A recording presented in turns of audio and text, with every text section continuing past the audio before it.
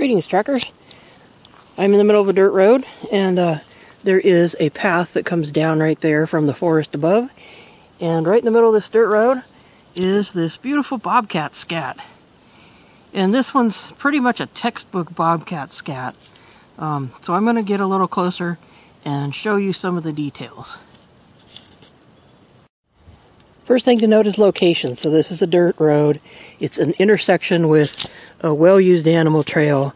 And bobcats tend to like to mark in areas like that. There's another trail that goes up right here, up the hillside, or up this embankment. And that's a location that bobcats prefer. So they like to mark on trail intersections. And that's what this is. It's an intersection of a couple of animal trails with a dirt road. So it's kind of a typical location. And this is just your classic textbook Bobcat Scat. And I'm going to show you some of the details that make it that. So here's a ruler for size. And I'm going to use the 1-inch side so you can see the diameter of this scat. And it's less than an inch. They can be up to an inch. I'm going to put on a glove here. So Bobcat Scat is really firm. So if you were to pick up one of these and try to squish it, it would not squish very easily. In fact, these things are hard as little rocks. So I can't squish them. Some trackers call these Tootsie Rolls because they have the appearance of a Tootsie Roll, primarily because of this segmentation right here. Note the segmentation on this piece and on this piece right here. Again, they're hard as rocks. I cannot break those. They're sitting in the middle of a dirt road. They're really dry, and I can't break them apart. So the appearance is called Tootsie Roll by trackers because of the constrictions in them like this, and also because sometimes they can be one long piece. This is not one long piece, but this one shows another characteristic of feline scats, and that is that these little pieces look kind of like just little balls, little marbles. So they are breaking apart on those segment lines, and they look like little marbles. With a mountain lion, they're a little bit more along the size of a golf ball, or smaller actually, but you know, they look like just a pile of balls, little golf balls. In this case, they look like marbles, but that's because this is the smaller of our wild cats. This is the bobcat. So the appearance being called Tootsie Rolls is one characteristic to look for. The other thing to look for is that the ends are blunt. So note that the ends don't have any pointy parts to them. There is a little point on this one right here, but it's not big. Canines have more of a tapered point to them than bobcats and mountain lions do. So that's one thing to look for, is the tapered point, although that's not always true. But generally speaking, if you have a textbook scat like this, it will have a blunt end on it. And it will break apart on the segments often. They kind of look like little concavities in the segments where it's broken apart. You can see the little concave area right there where the other little bit was in there at one point. But, you know, and often they just break apart into marbles, literally. You might see this end right here where there used to be another one, but that's not always the case, so just look for it.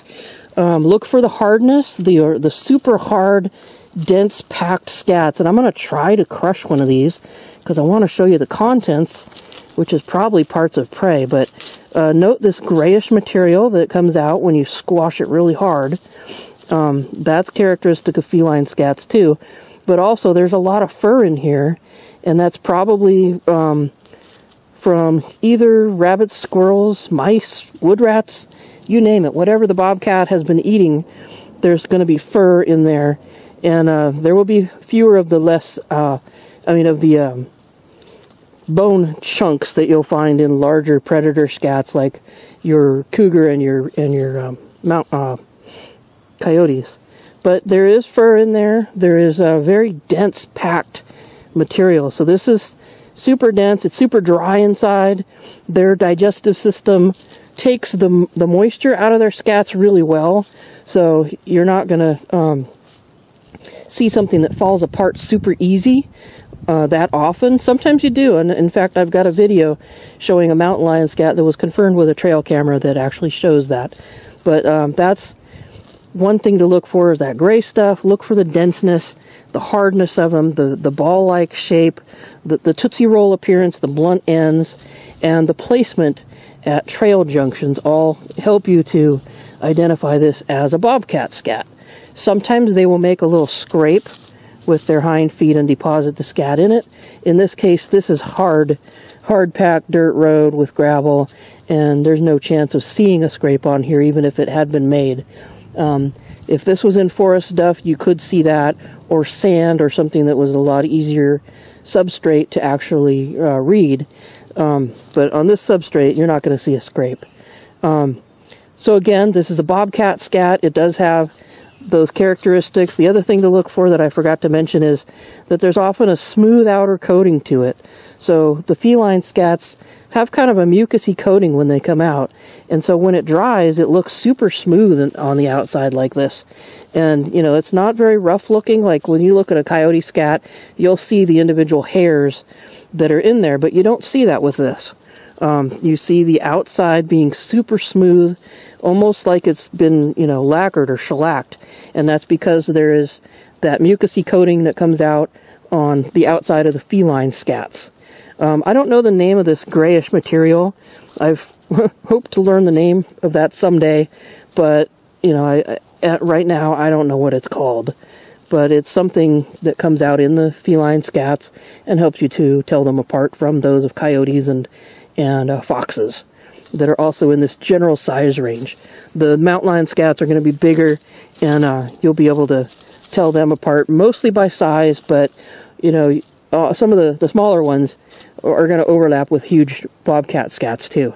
In my area, this is about the normal size of a Bobcat Scat, which is less than an inch. It's about 3/4 of an inch diameter.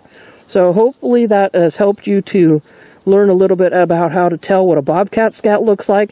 And I thought this was such a perfect opportunity because this thing was just a classic Bobcat Scat.